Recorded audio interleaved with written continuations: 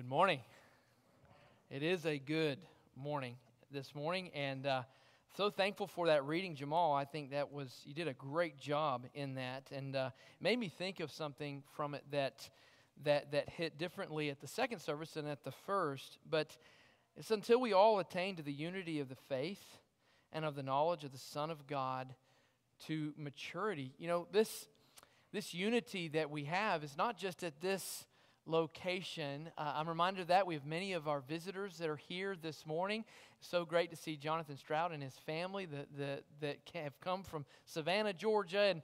And I did not realize that our youth had been, I knew we went to Savannah last year, the youth group with the campaign, but a part of their congregation. And we went to Camp Negahee together for years and years. And so and it was wonderful having that reminder this morning. And what a blessing we're able to come together to worship God in spirit and in truth. And we realize that what God has done is He's built the church that is universal. And I'm so thankful. This is building off of our focus last week, and how God through this year is God works. God works through the church. And the focus we're going to look at this morning is that God builds His church. And in Hebrews chapter 3 and verse 4, we're told that every house is built by someone, but the builder of everything is God. And if you'll notice, another thing that was in the passage that Jamal read for us, it was this equipping of the saints for the work of ministry, for building up the body of Christ. So we know that every house is built by someone. The builder of everything is God. God is building up His house. And notice this word for building up here in verse 12. It's actually, in the original, it's two Greek words combined. It's oikodome. And oikos is the word for house. Dome is where we get dome. So it's the roof. And so this word for building up, it combines all four walls and the roof. That the building up cannot be completed until we are watertight and airtight. You know, many people have been thankful for their roofs the last several days, have we not? We're thankful for it right now, that we can worship God in the dry. That is a blessing. But the idea that God has built us up, it means that He's completed His task. When God builds His church, it's already built. But for us, this day, it's to be understood within the mind and heart and soul of every single person. God is still building it through you and through me. Because His church is not a building, it is His people that we're going to focus on. But we're going to look at several ways that God builds His church today. And I've got a picture that I'm going to utilize for this. This is a picture. I took a picture of it, but the time that I took it, it didn't look this good. And so this is another picture of it. But it's Borniskateg is the name of this church building. And I mentioned the name because this is what we're going to be discussing tonight in the devotional. And so I'll explain what that means in Gaelic. But it is in the Highlands of Scotland. It's on the Isle of Skye. And so this is one of the most beautiful spots. If you were to look behind the person taking the picture, it's the ocean. And beyond that is even more of the highlands in the distance. It's a beautiful spot. But you can tell a few things from this, that it's a church building. The shape of the window really does help. You understand that's a church building. But there's a few things missing, isn't it? There's no roof.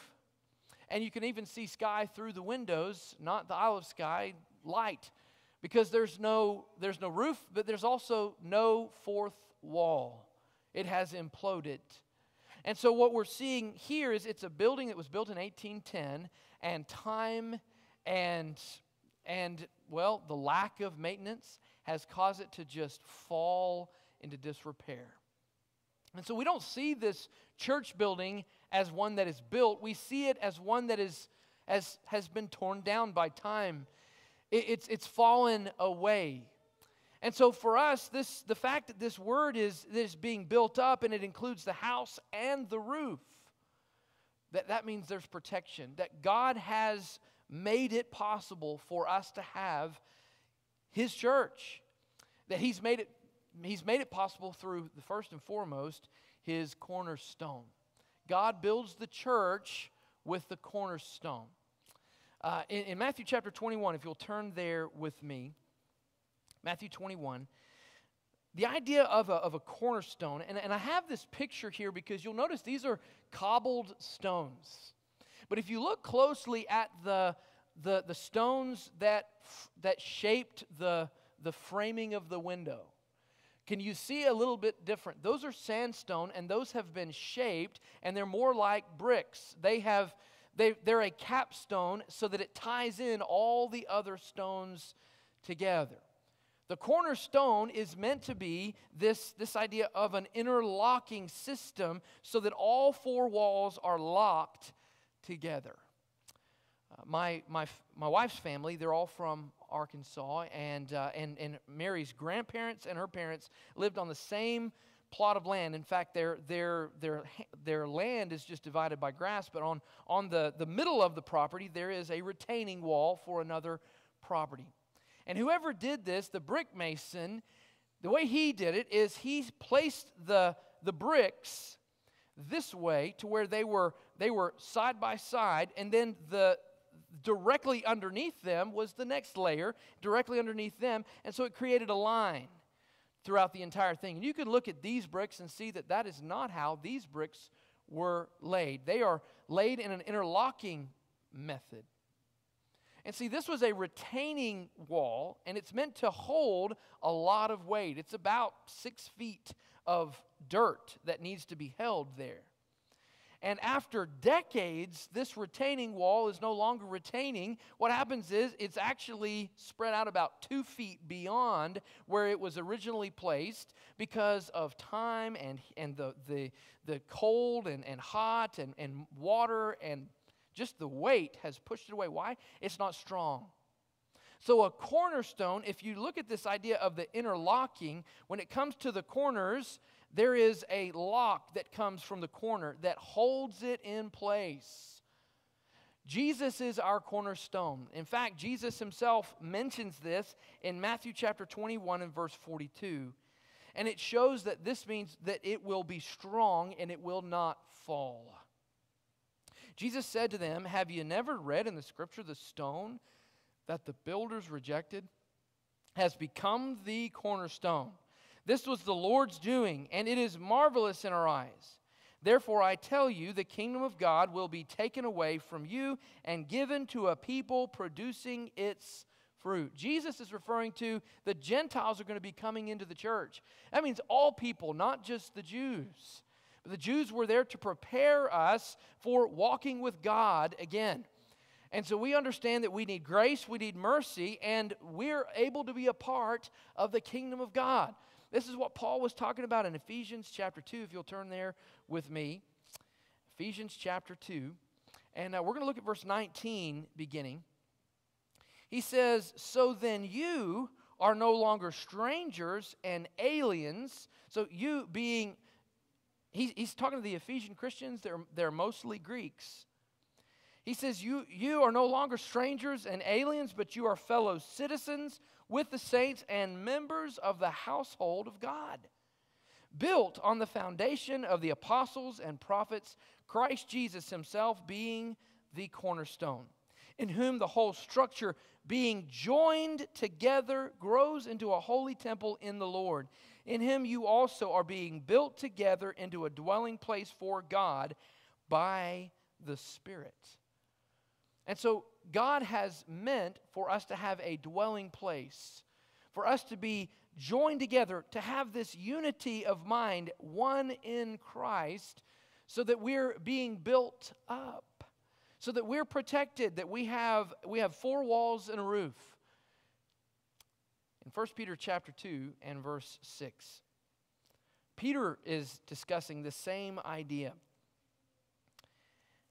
And he says, "For it stands in Scripture, behold, I am laying in Zion a stone, a cornerstone, chosen and precious, and whoever believes in him will not be put to shame.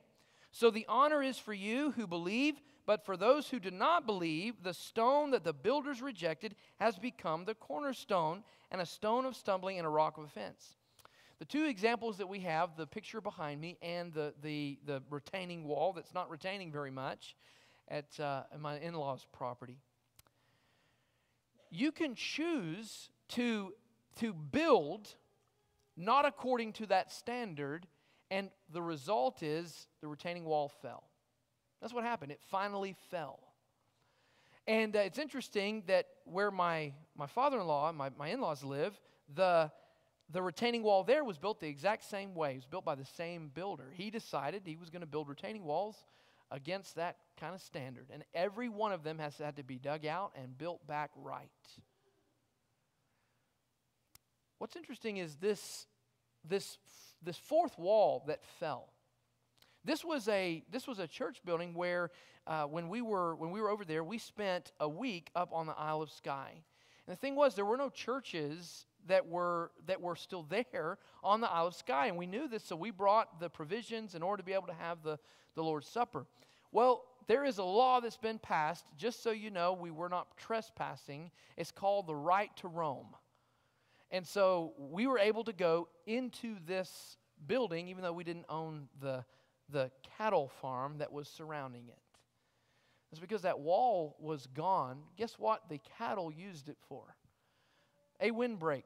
They were able to get in there. In fact, several of them had been in there when we went in that morning of Sunday morning, and we had our worship service sitting there in the middle with no roof and one wall missing. But we just looked at the ocean, and I had a lesson ready. We sang together, and the cows moved along.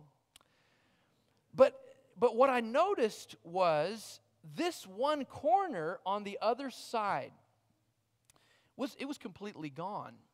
See, what's happened is there was something that didn't quite interlock. And I was talking to David Dinger after this. These are field stones, the majority of them. And so those field stones were then used by a stonemason to be placed there. And most of them, they would go down to the ocean, they would go down to the beach side, and they would get shells and all sorts of things, crush those up, and that's how they got their lime mortar. But you've got all of the storms, and that's on the side that's facing the ocean beyond that. And so what's interesting is it just absolutely just wore away at that corner. And that cornerstone that wasn't there, it wasn't put in properly, it wasn't protected, it wasn't taken care of, it wasn't being continually built upon. And it crumbled. It fell down. And so we need to realize that Jesus is a cornerstone that is the same yesterday, today, and forever. He's always there. But we've got to make sure we understand what Jesus taught. We've got to understand that what we're striving to do is be joined together, not in His name only, in maybe that phrase, what would Jesus do? So often it's left up to us as to what Jesus would do. But we can study His Word and must study His Word to find out what He would do. And it transforms our lives so that while we're fitting within that wall, we're going to stay strong. And that it's not based on just His name, it's based on His teaching that He came. Jesus says, I'm the way, the truth, and the life, and no one comes to the Father except through me. And so we cannot be a part of anything if it's not based on Jesus as our foundation. And we understand in verse 9, he says, but you are a chosen race, a royal priesthood, a holy nation, a people of His own possession. In other words, a peculiar people, that you may proclaim the excellencies of Him who called you out of darkness into His marvelous light. Being able to be inside the household of God means we're out of the darkness and we're in the light. And so God has provided this, and it's God that's building His church, and He's made it to where He's chosen Jesus as that cornerstone. But the builders rejected. But not all builders have rejected Jesus as the cornerstone. We understand that God continues to build His church through the builders. In Ephesians chapter 4, verse 11, that Jamal read for us. I'm going to read 11 and 12 again.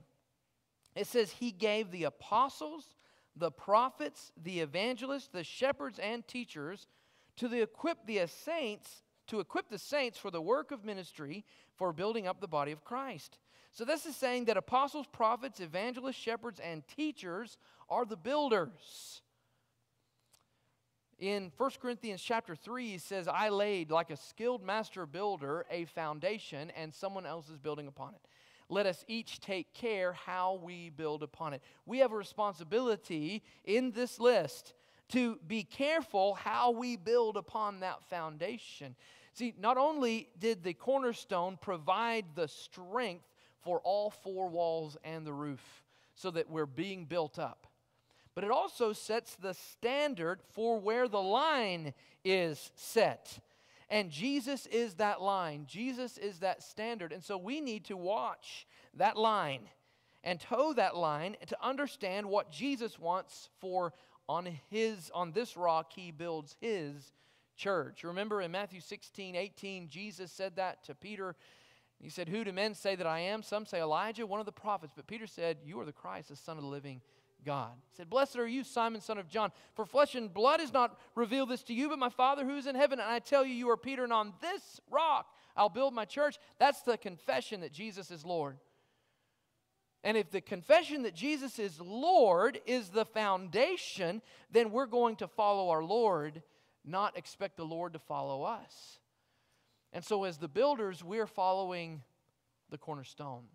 The builders have the guidelines that are given, and that's right here. If you look at verse 15, it says, Rather, speaking the truth in love, we are to grow up in every way into Him who is the head, into Christ, from whom the whole body, joined and held together by every joint with which it is equipped, when each part is working properly, makes the body grow so that it builds itself up in love. Notice the word equipped is mentioned again. Verse 12, that these apostles, prophets, evangelists, shepherds, and teachers equip us for the work of ministry. And that we're now equipped and we're held together, joined together, when each part works properly. That building that we looked at, well, something happened to where it wasn't working properly and it fell down and the roof was imploded. But you'll notice it's the teachers who teach about the cornerstone. It's the teachers who train us to understand who Jesus is and what He did and what we are expected to do in life. You know, after this service, we're going to have a special luncheon for our teachers, a teacher's appreciation lunch. Why do we have those? Because we appreciate our teachers. I want you to stop and think about who was the teacher that helped you? Who was the teacher that was an influence in your life? Maybe it was your grandmother. Maybe it was your grandfather. Maybe it was a high school teacher. Maybe it was a Sunday school teacher who just really helped you along the way. Maybe it was Camp in Agahey. Maybe it was an opportunity for you to learn the fundamentals of the gospel of Christ, and it was someone who taught you. You know what I found was interesting is we went into that building. We shooed away the cows, but other things were still shooing. They smelled there. That were left inside that building. And I started noticing, well, there's a bunch of grass that's grown up. And it's the height of the floor was much higher than the pastures surrounding. And I got to looking and I noticed it was the roof. It was the old slates. It was the old cobbles. The wall had fallen inward. We were standing on top of the stones that were already there. And so what was interesting is we worshiped on the foundation of what came before. And it makes me think about the fundamentals that our teachers have taught us. Why did they teach you? Did they teach it to you to go in one ear and out the other? Did they teach you to where they would always be the teachers? No, because teachers eventually pass on the baton, do they not? And to whom much has been given, much will be required. You know, on October 6th, the elders have decided we're going to have an involvement day. We're going to be looking at things in which we are willing to be involved in. And one of those could be a teacher. Because teachers, they teach students, that students turn into teachers to then teach new students who are meant to teach teachers, and so on and so forth. That's how when each part is working properly with what it has been equipped, makes the body grow so that it builds itself up in love. It's meant to be something that is continued so that it just builds itself up in love. And I wanted to mention that what I mentioned in the early service, I'm going to mention now. You know, sometimes I think in the teachers' rotation, the Bible teachers, sometimes I feel like it's maybe the moment you become a teacher, it's something you're going to do till the day you die. It's thought to be that way. But what we're doing, we're actually striving to do some things that are a little different. You know, on Wednesday nights, now that our summer series is done, we have opportunities on Wednesday night for the devotional. We have Sunday night devotionals. And we're asking men of the congregation, Jeffrey, me, I'll be the default teacher on Wednesday night. But I want to encourage you, if you're interested in teaching, come talk to me. If you're interested in maybe taking on a devotional, it can be a one and done. And if it's something that it's challenging for you, it's done. But what's interesting is you may find that by doing that, it's one step toward teaching. On Vacation Bible Schools, we specifically ask for men of the congregation within the adult class to teach each night. It's, again, a one and done. We're doing Sunday night lessons, and we're asking men of the congregation to fulfill one topic.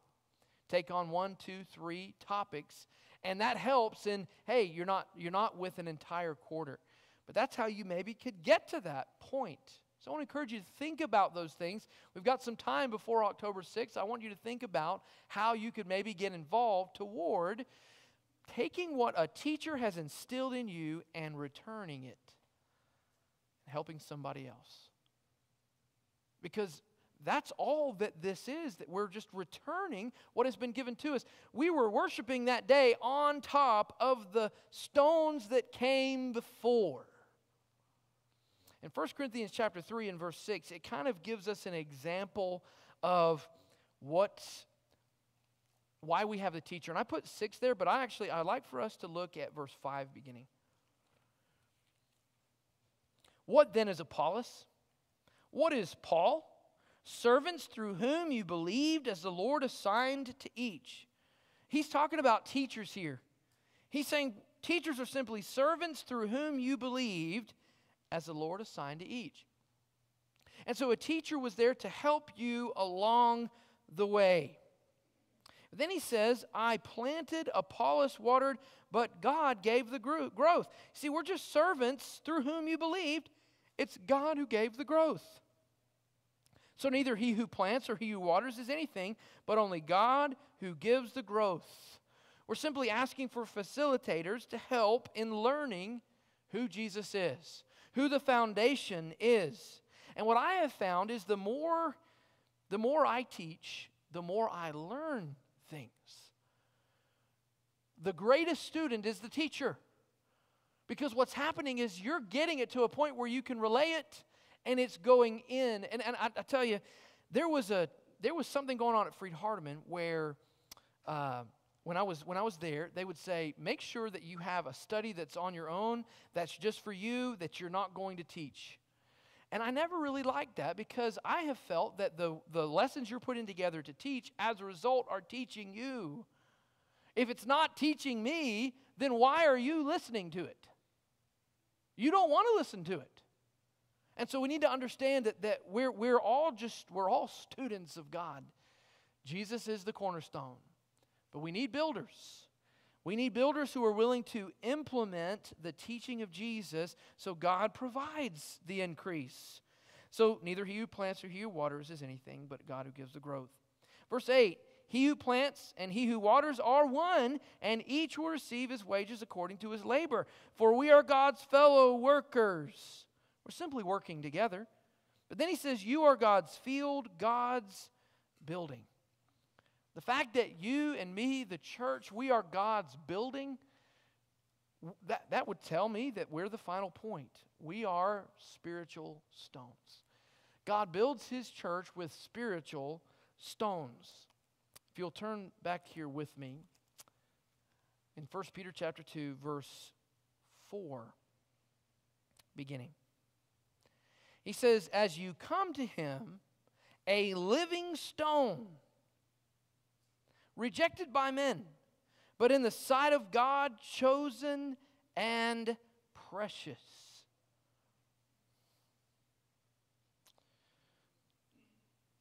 You yourselves, like living stones, are being built up as a spiritual house, to be a holy priesthood, to offer spiritual sacrifices acceptable to God through Jesus Christ. So how are you being built up? Through Jesus Christ. So the fact that he's the cornerstone, it's literally what builds you up and helps us get to a place where we weren't before. And it's interesting. I remember when I was 17 years old, and I started going in the adult Bible class when I was in high school. And I sat with, I've mentioned before, I sat with John Budd and Mike McCullough. They're in their 80s. I sat next to them every single time. I learned a lot from those men. Well, somebody noticed that I was, sitting in there, and they said, we're needing a teacher for 5th grade. And I was like, I had made a decision at that time. I'll say yes, and I'll cry about it later if somebody asks me. And I never told anybody, but they somehow figured it out. But what happened is someone said, a lady came to me and said, would you want to teach the 5th grade? I was 17. And I said, sure. Terrified me. But I found that teaching 5th graders was something I thoroughly enjoyed. But I was still going to go to school and be an artist. I wasn't planning to do Bible. I wasn't planning to do those things. But it was Graham McDonald that came and asked me when I was a sophomore in college to come and work in Scotland and run a youth outreach. And I found out that, God is pointing me in a direction I need to be teaching. But if it wasn't for that lady that asked me to teach, if it wasn't for John Budd and Mike McCullough and their influence in my life, where would I be? Where would you be without that one teacher? Return the teaching and help somebody else. You might say, well, how could I do it? Well, that's what I said. We just never know what God has in store. But we understand that God has given us his kingdom. He's given us the responsibility. Into our hands, the gospel is given. Into our hands is given the light. Haste, let us carry God's precious message. That's what we're here to do. The final passage I'd like to look at is verses 1 through 3 of the same opening. So put away all malice and all deceit and hypocrisy and envy and all slander. Like newborn infants, long for the pure spiritual milk, that by it you may grow up into salvation. If indeed you've tasted that the Lord is good. If you've tasted that the Lord is good, and you've been able to grow up into salvation. But what's interesting is we are to long for the pure spiritual milk. Sometimes we need the foundation. We need to be reminded of why we're doing what we're doing, why we're here. Who is our cornerstone? Jesus. Whose church is it? His. He's building his church. But notice it says to put away all malice and all deceit and hypocrisy. Do you know these are field stones that built this building all the way back in 1810. Those field stones were either buried, probably from the tilling. They found them covered in dirt. You know what the the mason would have to have done? He would have had to wash off the dirt, wash off the clay for their mortar to be able to stick. You know what? God provides a way for us as spiritual stones to have the dirt, the clay of sin, to be completely washed away. And that is putting off the old self, putting away the malice, the ill will, the deceit, the hypocrisy, the envy, and all slander. Like newborn infants, we become newborn children of God. We become born again. So we must confess that Jesus is Lord. He's our cornerstone. And since He's our cornerstone, then we can be built up as a spiritual stone. We have an invitation that we're offering this morning to make sure that if any of the dirt of this life is stuck to you, He's giving us a way to have it washed away. And we understand that the dirt, when it is removed, the sin, when it is removed, that we are added to the body of Christ. When Peter said, repent and be baptized, every one of you, in the name of Jesus Christ for the forgiveness of your sins, we understand that sin is removed. But verse 41 of Acts 2, we know that they were added to the body that day. 3,000 souls. Have you been added to the body of Christ? We have an invitation that's for you. But maybe you have been, but you've allowed cares of this world, you've allowed the time and just the filth of this life to start wasting away from your spiritual stone. And if you'll look at this picture, we have one corner that's absolutely held up, but then on the other side we have a lot of stones that are out back in that field that used to be there. And I don't know where you are this morning, but God makes it possible for you to be cleansed. God makes it possible for you to be held strong. You know that it's going to just a matter of time for that corner to fall if it stayed in that state. If we can encourage you, if we can pray with you, don't stay in that state. If you have a need, please respond now while together we stand and sing.